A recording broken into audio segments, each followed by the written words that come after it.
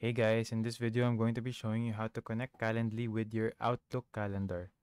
So what you need to do is press your profile icon up here and press calendar connections.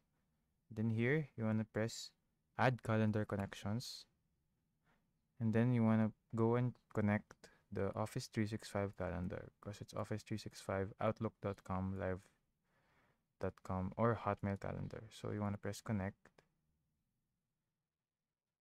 and then you want to put in your email and sign in.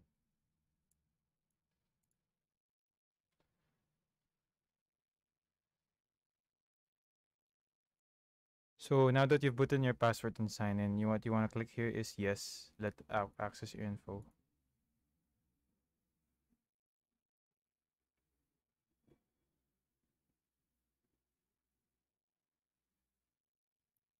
And then once it's on here, that means you have added your calendar. So what you can either do is check for conflicts and then add to calendar.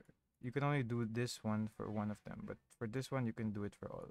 So if this video was helpful, like and subscribe.